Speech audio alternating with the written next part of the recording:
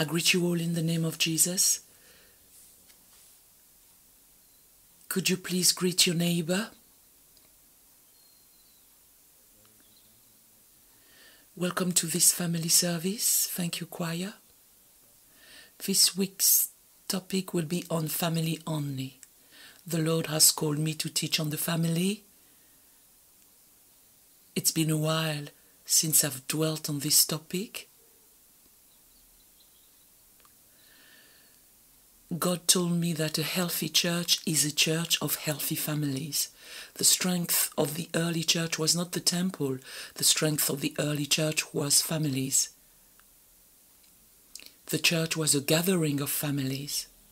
When Peter was released from prison, the first thing he did was to go into a house, since church was in houses. So today, I'm going to start a series of teachings on rapes inside family circles. I'm going to talk about it today on Wednesday,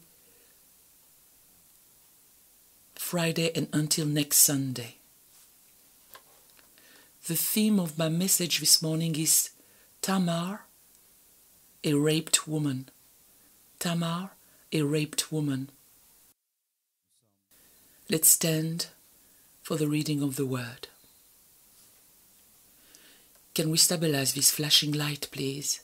It's bothering me over here. 2 Samuel 13, verses 1 to 22. You can read the whole story at home. I won't read everything to gain time. 2 Samuel 13, verses 1 to 22.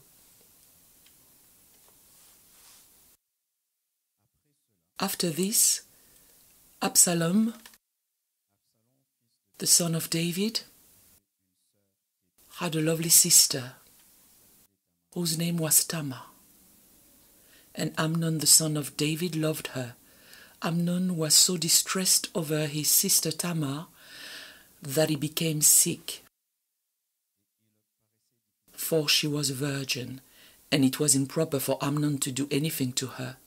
But Amnon had a friend whose name was Jonadab, son of Shimeah, David's brother.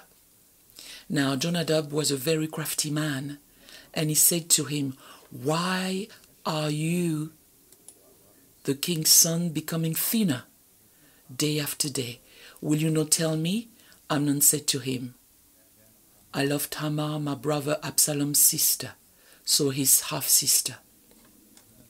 So Jonadab said to him, "Lie down on your bed and pretend to be ill, and when your father comes to see you, say to him, 'Please let my sister Tamar come and give me food, and prepare the food in my sight, that I may see it and eat it from her hand.'" Then Amnon lay down and pretended to be ill. And when the king came to see him, Amnon said to the king, "Please let Tamar, my sister, come and make a couple of cakes for me in my sight, that I may eat from her hand." And David sent home to Tamar, saying, "Now go to your brother Amnon's house and prepare food for him." So Tamar went to her brother Amnon's house, and he was lying down. Then she took flour and kneaded it, made cakes in his sight, and baked the cakes. And she took the pan and placed them out before him, but he refused to eat. Then Amnon said, "Have everyone go out from me." And they all went out from him. Then Amnon said to Tamar, "Bring the food into the bedroom, that I may eat from your hand." And Tamar took the cakes which she had made and brought them to Amnon her brother in the bedroom. Now when she had brought them to him to eat, he took hold of her and said to her, "Come lie with me, my sister." But she answered him, "No, my brother, do not force me, for no such thing should be done in Israel. Do not do this disgraceful thing." And I, where could I take my shame? And as for you, you would be like one of the fools in Israel. Now therefore, please, speak to the king, for he will not withhold me from you. However, he would not heed her voice, and being stronger than she, he forced her and lay with her. Then Amnon hated her exceedingly, so that the hatred with which he hated her was greater than the love with which he had loved her. And Amnon said to her, Arise, be gone. So she said to him, No, indeed, this evil of sending me away is worse than the other that you did to me. But he would not listen to her. Then he called his servant who attended him and said, Here, put this woman out, away from me, and bolt the door behind her. Now she had on a robe of many colors, for the king's virgin daughters wore such apparel. And his servant put her out and bolted the door behind her. Then Tamar put ashes on her head and tore a robe of many colors that was on her, and laid her hand on her head, and went away crying bitterly. And Absalom, her brother, said to her, Has Amnon your brother been with you? But now hold your peace, my sister, he is your brother. Do not take this thing to heart. So Tamar remained desolate in her brother Absalom's house. But when King David heard of all these things, he was very angry, and Absalom spoke to his brother Amnon, neither good nor bad. For Absalom hated Amnon because he had forced his sister Tamar. May God bless his word. Please have a seat.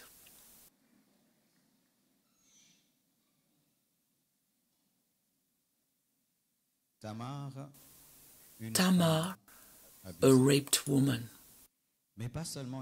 It is not just women who are raped, men also. We seldom talk about it, but nowadays it's not just women who are raped, men are too, especially children, and some men too. We know of a scandal that took place in a certain church. Children who were in the orphanage were sexually abused by so-called servants of God. There were boys who complained of pedophilia and homosexuality. It's true that it's very rare, but this morning a brother who was raped might be in here. So don't say that as far as you're concerned, only women are victims of it. That's the reason why I would like to balance my teaching, because often parents are very careful with girls, but neglect boys. Parents are often watchful for girls, but neglect boys. We are in a world where homosexuality is prevalent. You must not forget that. We are in a world where homosexuality is prevalent. You might ask your little girl questions, but never your little boy, when in fact he is the one who has been raped. Now he even has homosexual desires that he can't tell you about. You are so focused on your daughters that you can't see your boy has been molested too.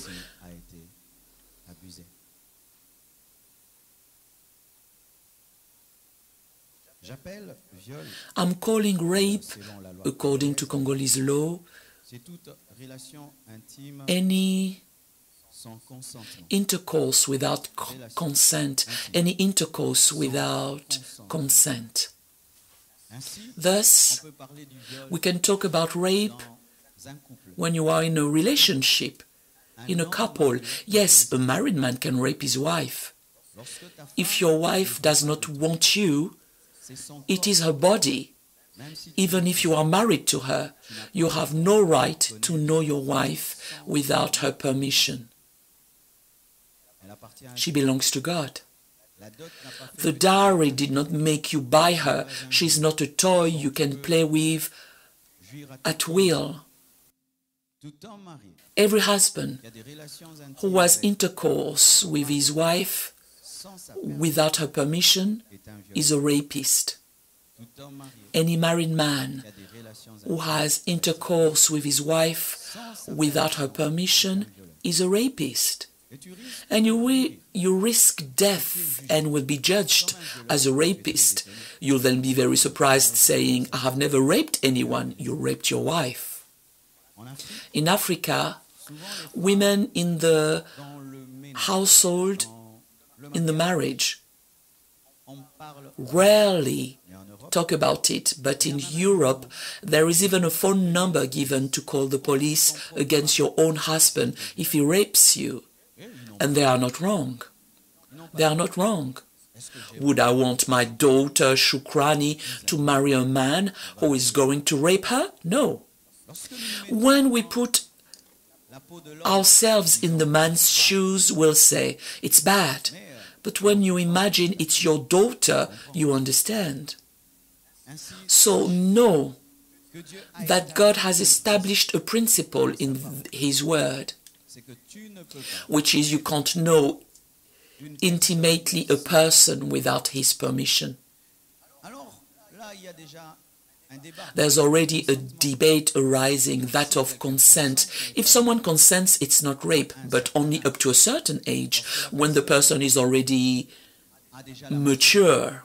It's true, there is no rape where there is consent, but when it's a child, even if he or she consents, he or she doesn't understand what he or she is agreeing to. So this too is rape, since you've used his or her innocence to know him or her. That is rape, pedophilia, and sexual abuse. Brethren, you may be very surprised by my decision to take the whole week to talk about this, but I'm telling you, it is a plague. It is a great plague in your homes, your homes, your homes. It is a great plague in your families. Your pastor is talking to you. I have been a pastor for 23 years. I have heard things.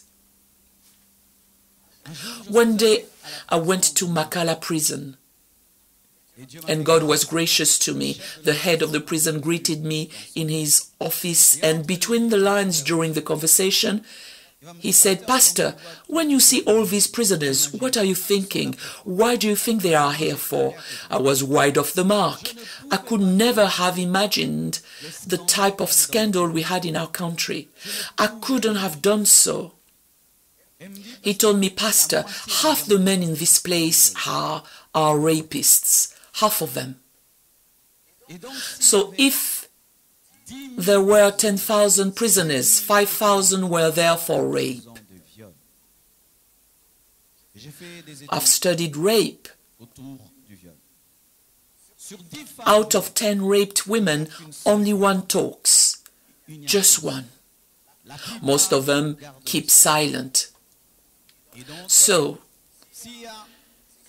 if there are 5,000 rapists, therefore, behind these 5,000 rapists, there are 5,000 raped women. Since 5,000 is the 1/10, so there are 50,000 of them. Behind 5,000 rapists, there are 50,000 raped women. Out of 10 rapists, only 1/10 end up in prison. Most of them walk around freely, especially in this country. My brothers, how often do young girls after the service, after worship and prayer, take a taxi on the street corner and fall into the hands of rapists? They would throw them in the forest to be picked up. Sometimes you have to pay $50 to get her back.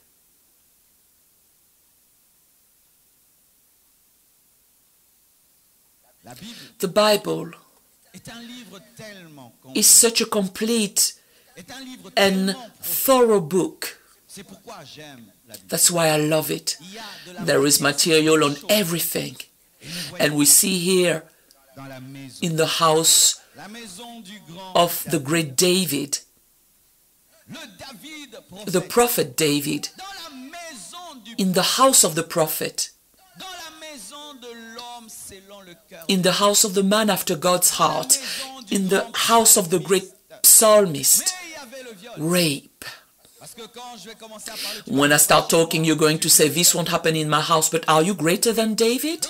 In the house of the great David, the man who used to make demons flee, when he sang, the man who killed Goliath, the ancestor of Jesus Christ, there was rape. So don't say, not in my house. Maybe you don't know about it. Given that if there is one area where shame, taboo dominate, that is in rape. Until people speak out or God reveals it. So dear parents, don't sit on a chair of perfection saying it can't happen to me, it never happened. Maybe it has already happened in your house. You have no clue it did. You never knew about it. So this morning, I'm going to tell you about 4 people who are around Tamar. I want to talk about David, I'll talk about Absalom, I'll talk about Tamar herself, and I'll talk about love. Who is David? David represents the parents. When I say parents, I'm not just talking about dad. Even if he's a man, David represents mom and dad. And in this context, David is a bad father. A very bad father. He resembles the modern fathers and mothers of today. A super busy father who has no time to check things out. Why am I saying that? Beloved, Amnon and Jonadab, his friend, knew David's weakness. He was a really busy man who didn't keep track of what was going on in his house. He was so much looking for victory over his enemies, for psalms to sing, that he did not follow what was going on at home. He didn't know what a real illness was, nor the difference between a real and fake illness. His child lied that he was sick. David the prophet did not see it. Why so? He was in a hurry to move on. If David had focused on Amnon's illness, he would have discovered that he was lying. But because he had a busy schedule, a busy royal schedule, he could not see that it was a fake fever. It was a lie. There was a power of darkness behind his own son. David is a spiritually insensitive father who cannot sense the presence of demons in his home. David is a naive father who believes everything the children say. David is a gullible father who believes everything. Dad, I'm sick. Okay, he's sick. What do you want? I want my sister to cook for me. He doesn't see that his son is attracted to his own sister. He's a father who is blind. He doesn't see that his son is not behaving normally towards his sister. I assure you, Amnon did not go straight to rape. He certainly started out having weird conversations, weird behaviors, and if David was spiritually alert, he would have known that something was wrong. When Amnon would have come to ask for Tamar to prepare food in his room, he would have refused and would have sent someone else instead. Why do you only want Tamar's food?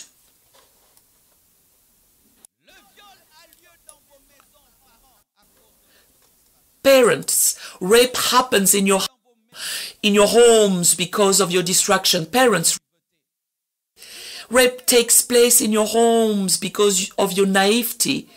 You refuse to see your children the way they are. They have grown up. You refuse to see the problems that can arise from your daughter's way of dressing. You refuse to see the weird behavior between a cousin and your daughter.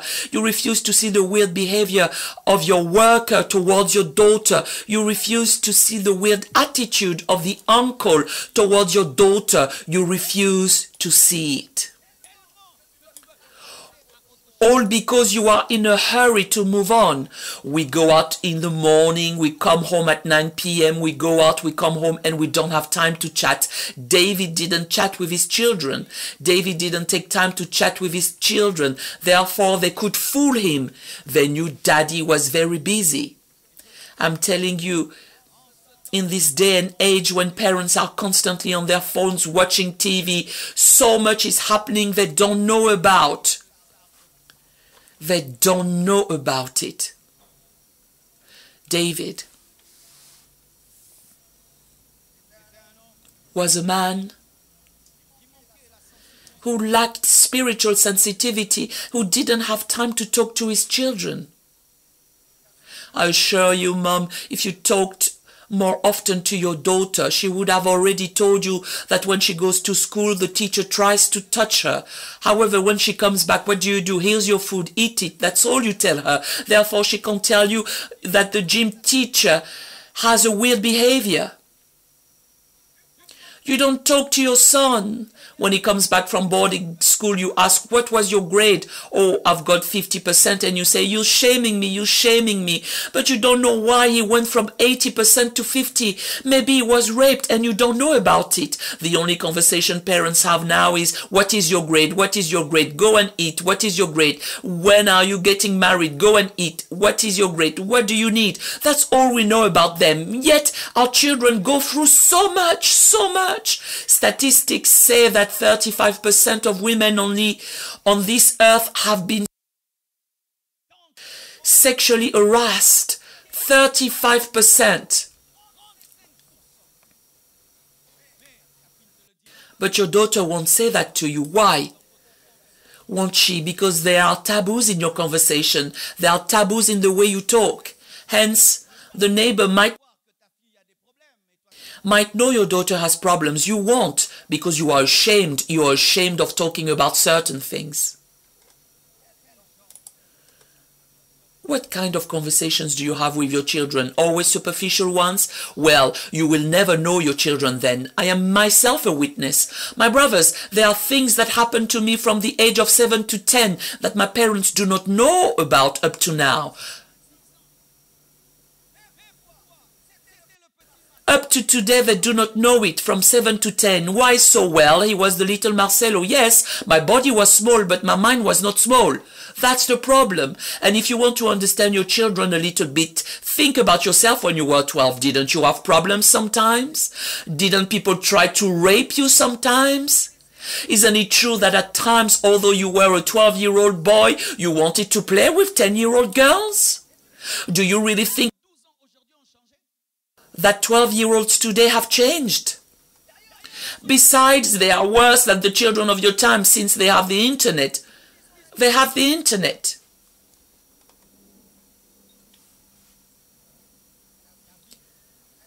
David, a great man, yes. A great king, yes. But a bad father.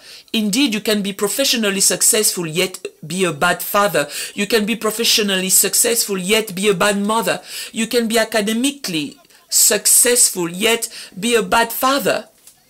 What happens is that failure in the couple, failure in the family, takes away your joy, the joy of professional success. How can you be joyful when you have everything, but your daughter was sexually abused? You have everything, but your son was sexually abused. We look after our finances, we look after our houses, we look after our property, but we don't look after our children when we have asked for them in prayer. Lord, give me children. Lord, give me children. God gives them to you, but you don't take care of them. No, dear parents, that feeding a child is not extraordinary. Even the hen feeds her chicks. Even the eagle feeds its eaglets. So stop saying I'm a good father because I'm feeding them. Animals also feed their litter. They take care of them and protect them. Talk to your children. Become friends with your children so that when something bad happens, they'll say, I'll tell mom, I'll tell mom, I'll tell dad, I want to tell dad. And if something really happened, you will be able to intervene before it happens twice, 3 times, 4 times, 5 times, seeing that some people have been raped for 10 years. 10 years. 10 years raped by a family member. And the child is threatened. If you tell, you will destroy the family. If you tell, nobody will believe you. If you say it, you will be a bad child, and the person keeps it for 10 years. 10 years. Where are the parents of those children who have been raped for 10 years?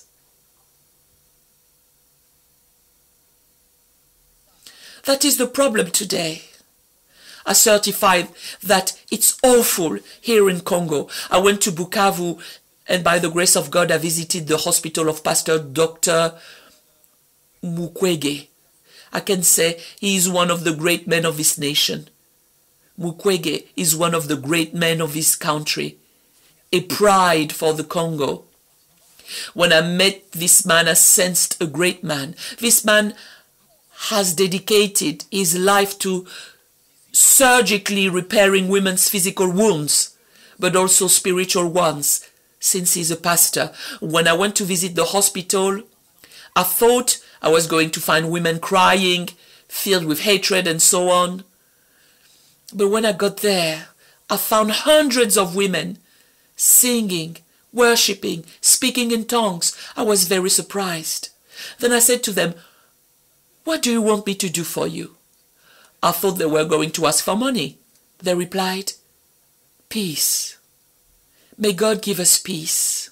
May God give us peace. We only want peace." And among these women, I found some old ladies, old women also raped, grandmothers raped, tiny children raped. They were asking for one thing, peace.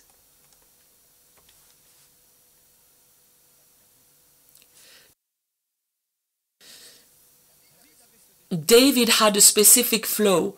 You see it when you read the word of God in the way Amnon got him when he asked for his sister.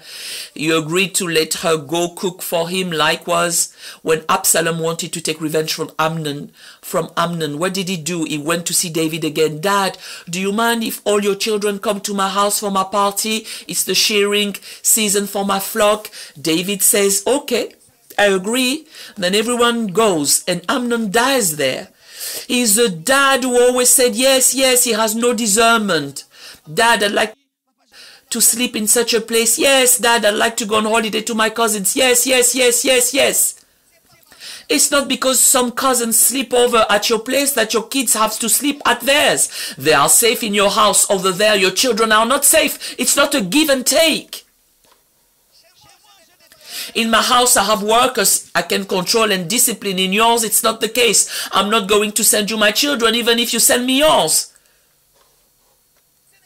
It's not because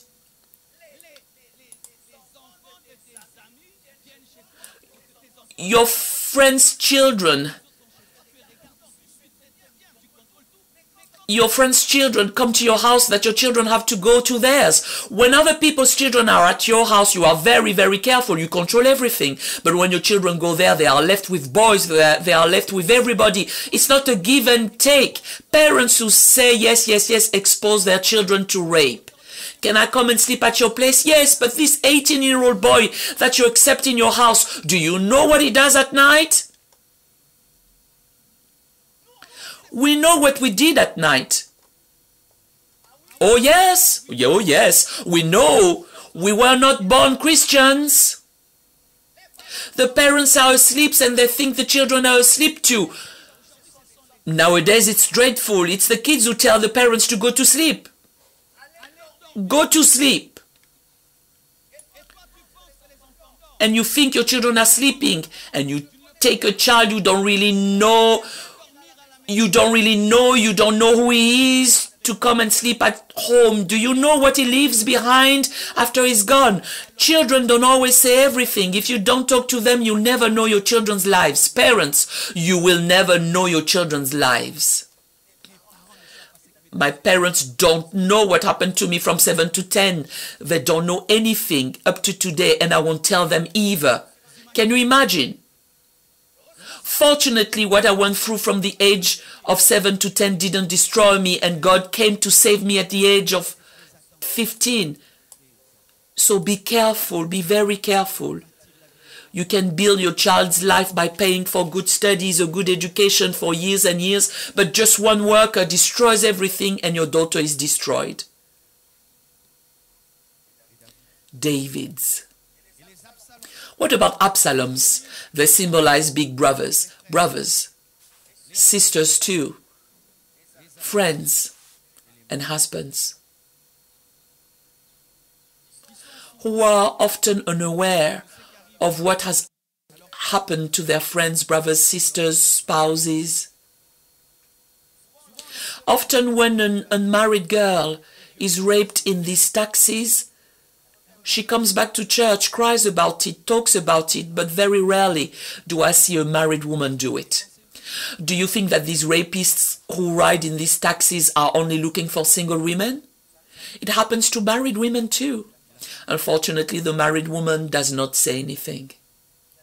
There are married women who are raped at work, and even inside the family, being quote-unquote mature, she thinks if I talk about it, I will be ashamed for me and the children.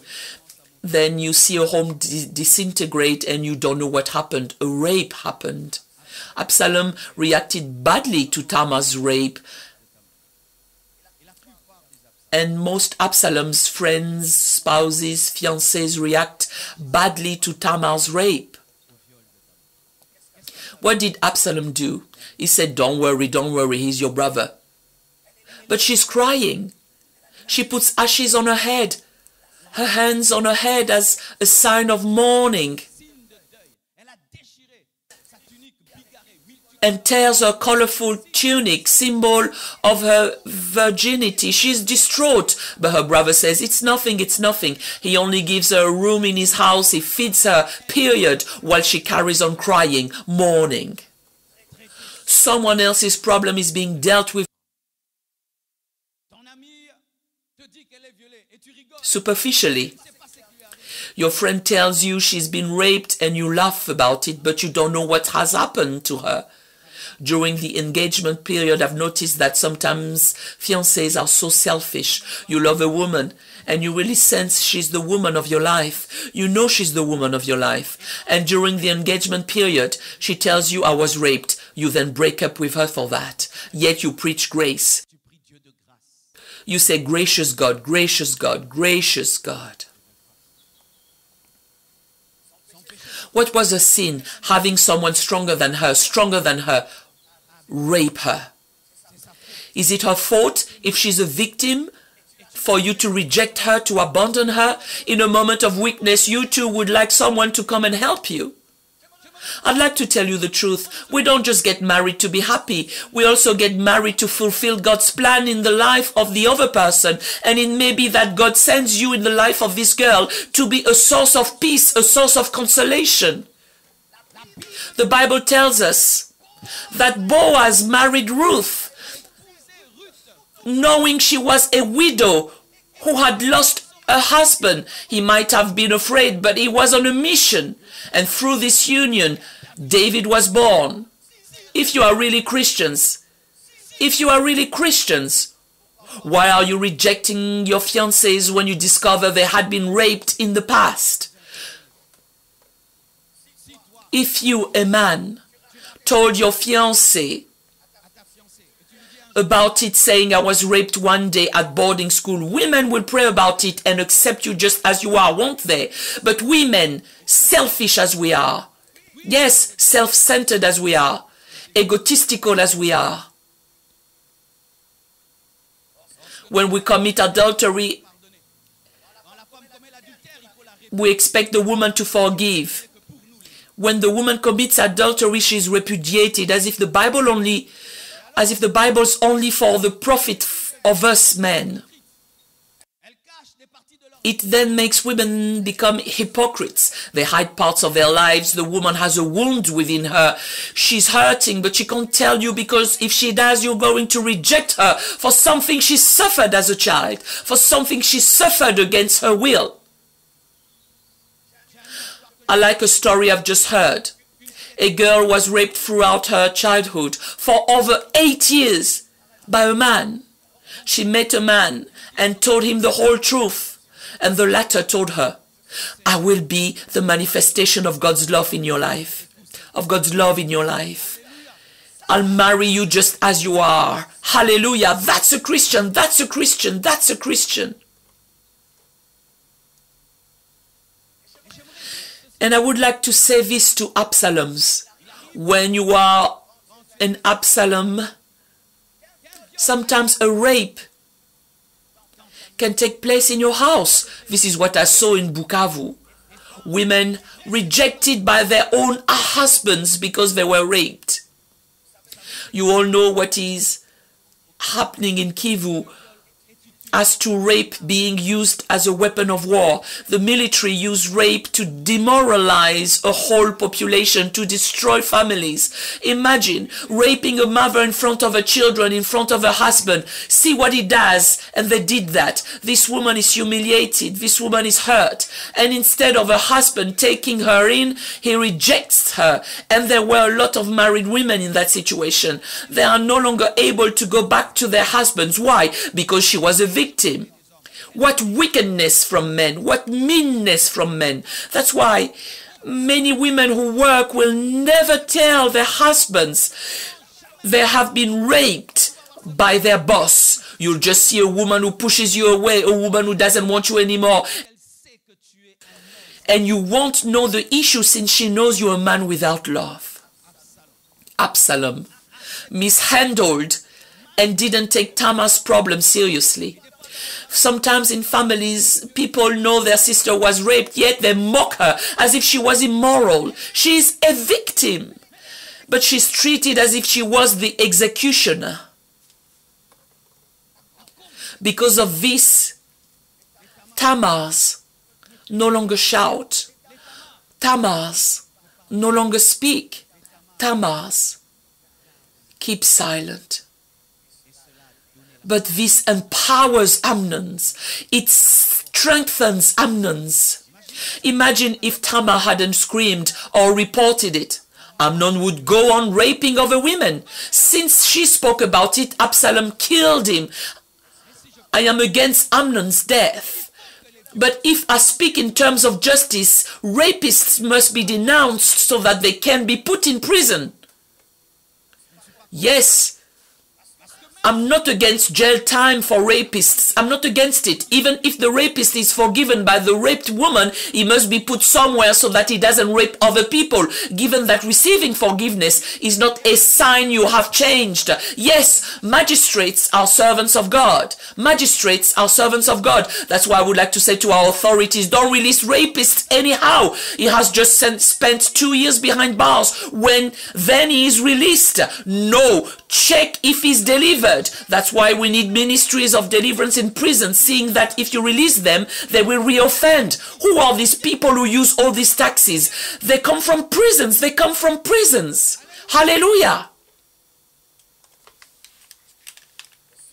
Often we are ourselves Absaloms. If your own daughter has been raped, you start treating her as if she was unclean. Big brothers start treating her like someone unclean. She's even given nicknames when she's a victim. What we don't know is that when you destroy one woman, you have destroyed a whole country. You have destroyed a whole village. And Satan knows it. Satan knows a 12-year-old girl is not a 12-year-old girl. She's a grandmother. And if she's destroyed and filled with hatred, filled with bitterness, and even becomes frigid, spiteful, she's capable of birthing a whole generation full of hatred. Take care of your children. Look after your children. Sometimes I like what Mama Blanche does. At night she wakes up to go and see the children sleep.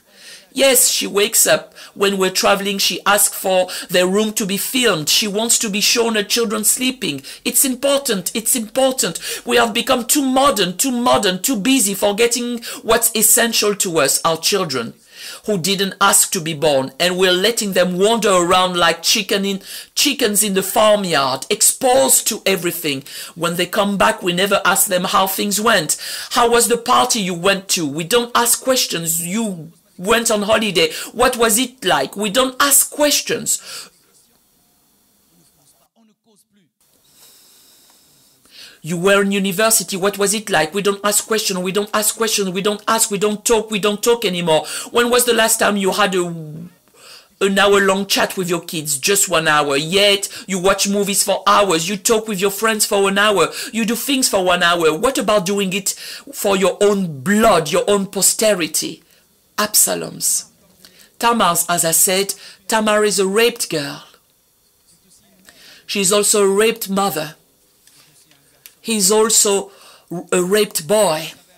And you know, being a raped boy is really ghastly. Less boys than girls talk about it. A girl can talk about it more easily than a young boy.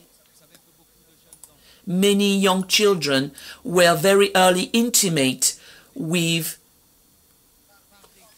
the older girls who lived in the house. But they will never talk about it. These boys will never tell you about it, that such and such and such. And your children are being perverted at home, but you don't know about it. Why? You are shallow, not thorough. You have no friendship with your children. Children at an early age are attracted to evil, are infected with sin. Imagine a Tamar. And this shocked me. A girl was raped. And not only was she raped, but she became pregnant. Pregnant by her rapist, by her torturer. And you know, I used to preach that you always needed to forgive. Always forgive. Sometimes you preach things and you say to yourself, this is true, I know it's the truth, but can someone apply this word in his life? Even if you are raped, don't have an abortion. Even if you are raped, don't have an abortion. That's what I used to preach until I met a person who practiced that word. That's an angel. It was still in one of Mukwege's TV program. He had gone to Europe. They spoke to a woman who was testifying she had been raped twice and had become pregnant twice. She did not abort her children. Whenever she looked at the baby reminded her of the offender, the rapist. The baby had his face. She hated the child. Couldn't even breastfeed him. But when the gospel touched her heart, she loved the child and said, he's innocent. She kept her children and loved them. This means that's what being a Christian is like. Yet it upsets us, but that's what being a Christian is all about. That's what being a Christian is all about. Look at what we are. We are God's workmanship, yet we look like the devil. Did God kill us? God is working on us to change us, and this woman behaved like God. She refused to kill the fruit of her womb. Even though the seed came from a rapist, she refused. But most people have abortions. For some it goes very wrong, then curettage, and you might end up infertile. Other Tamars become women you can't marry because they are frigid. She has an aversion to men given that she sees in every man her rapist. There are many Tamars in churches, many Tamars in families. Tamar, if you are here and you're listening to me, please do one thing. Talk to someone. In this world there are psychologists who only listen because talking helps you unwind and heals you. And if there is no one in the family to talk to, look for a servant of God. And if you don't trust him, talk to God sincerely. Because if you live in hatred and resentment, you risk missing heaven. This hatred will deform your personality. If you are married, it will prevent you from loving your husband fully.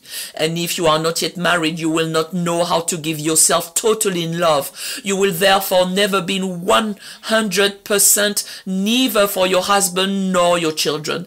Because a wounded person always hurts. Jesus Christ came to heal the brokenhearted. Jesus came to heal that wound.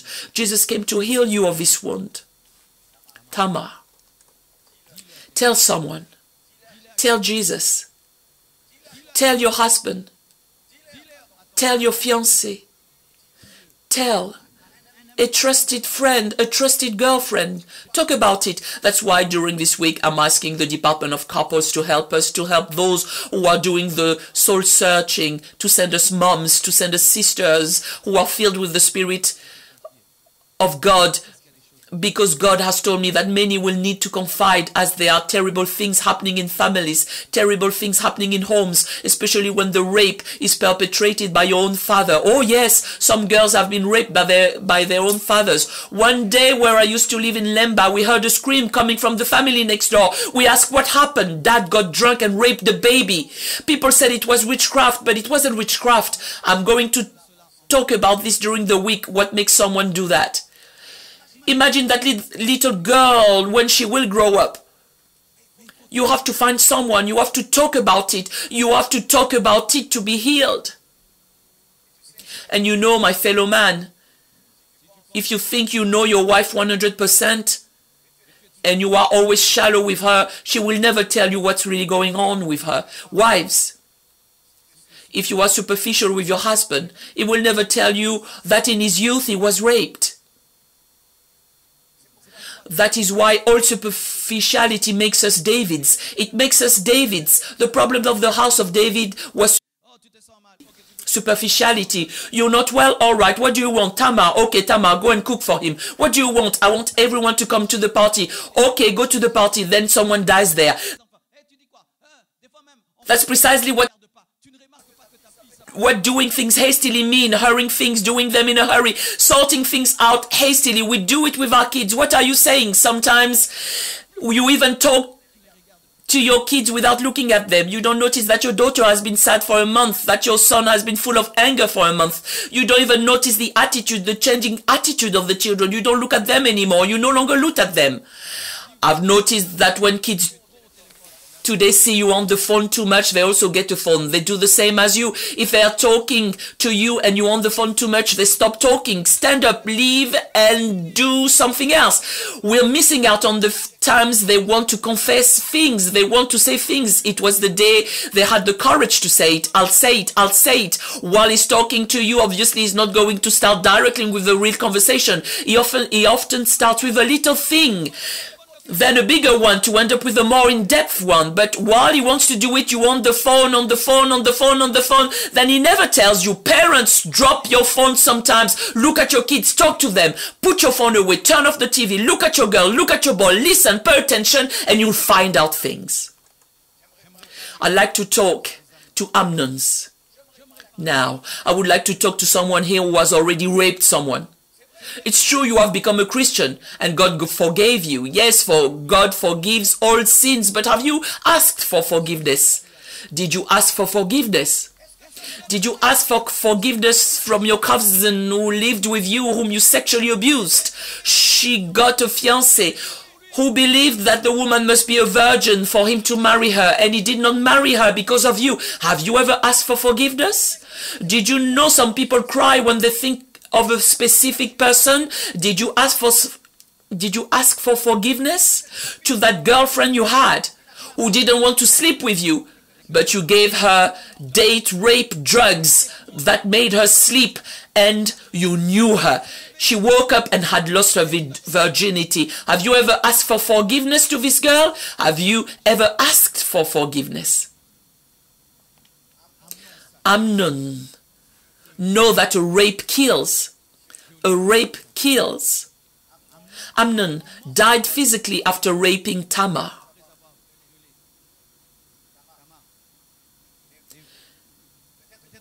Maybe physically you are not dead, but spiritually you are.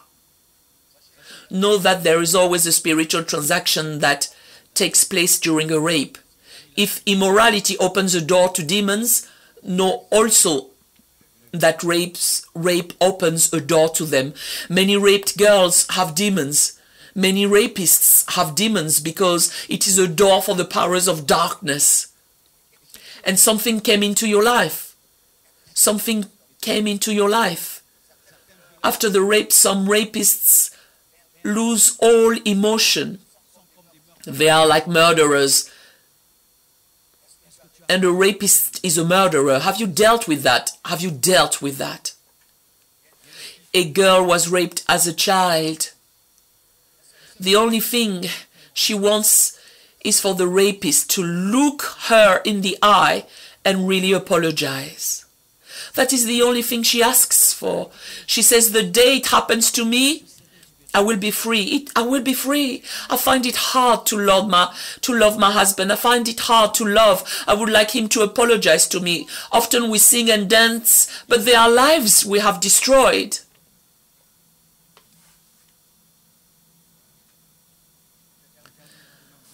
I'm ending with a couple of advice.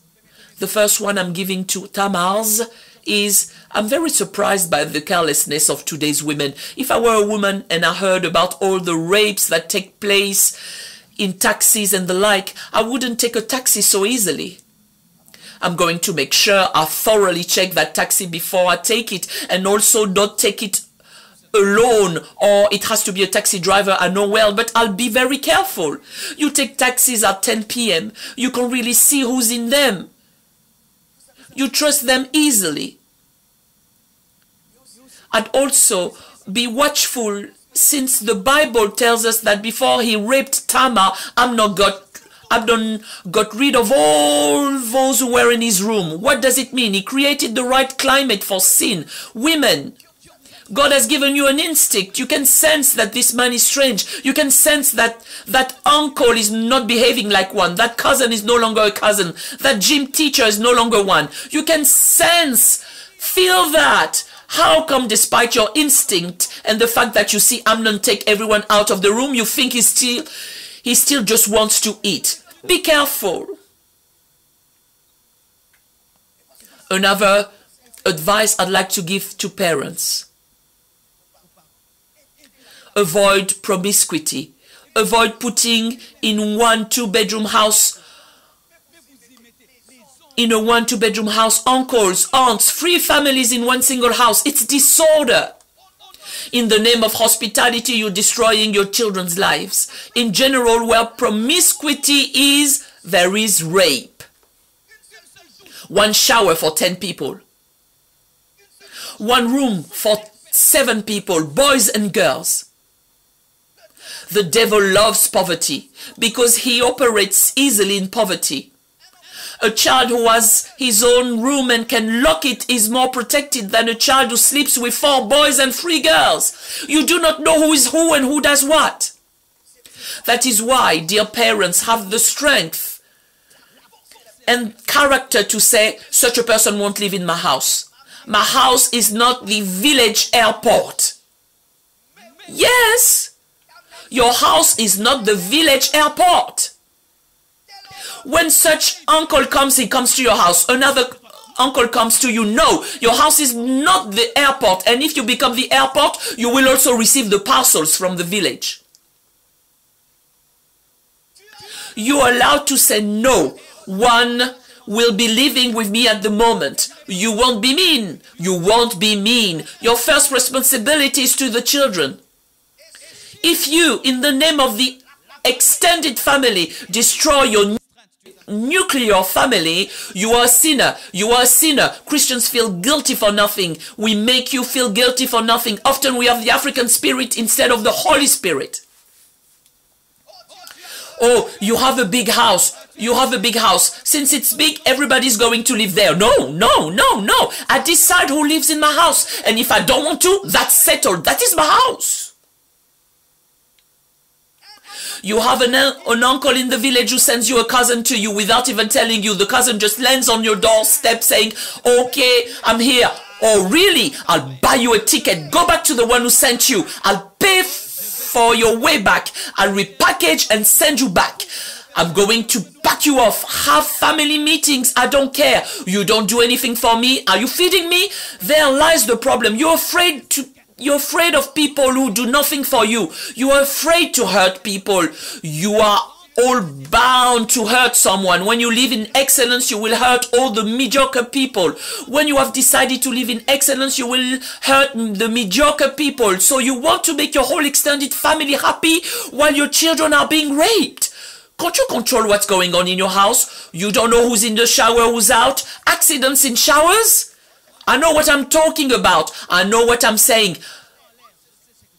I'm not talking nonsense. I know what I'm saying. You have very small children of 12-year-olds, 12. Then you get a 25-year-old girl to live with them. What is she teaching your children? Or a big boy with small children? What is it teaching them? In the name of African hospitality, there have been numerous incest in houses, numerous incest, a lot of rapes. And in the name of Africa, we don't say anything. We don't say anything about it. Why not? Because you do not want to destroy the family, yet your life is destroyed and the family carries on. Now you have demons in your life, spirits in your life, frigidity in your life. You have the right to say, honey, we have only 2 bedrooms. I'm not convinced it's the right thing to put 4 boys in that room. What's weird sometimes is that you're newlywed, your wife is 18 and you're lodging a 30-year-old man in your house when you're at work all the time. They walk around in panties with their hairy chest and you don't care.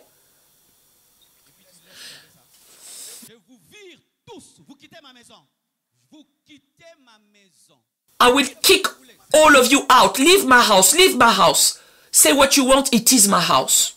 Your problem is that you are bossy everywhere, but where you are supposed to. That's what some men are like. They're bossy everywhere, but where they're supposed to. Bossy, where is my chicken? Oh yes, where's my chicken? Where's my tea? Where's my tea? Where's my chicken? So they sent you a villager who landed at your door, at your house at 2 in the morning, and is going to live with you? I'll send you back with some supply. Then I'll call the one who sent you saying, don't you dare do it ever again. Are you afraid of witchcraft? Yet again, that's Africa, witchcraft. Did you know that many witches are not witches? They just have strange faces.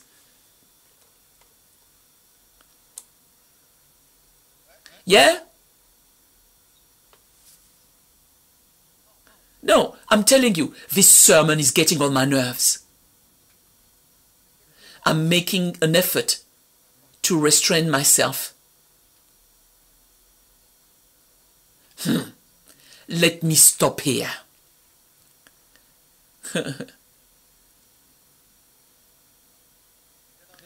Let's stand up.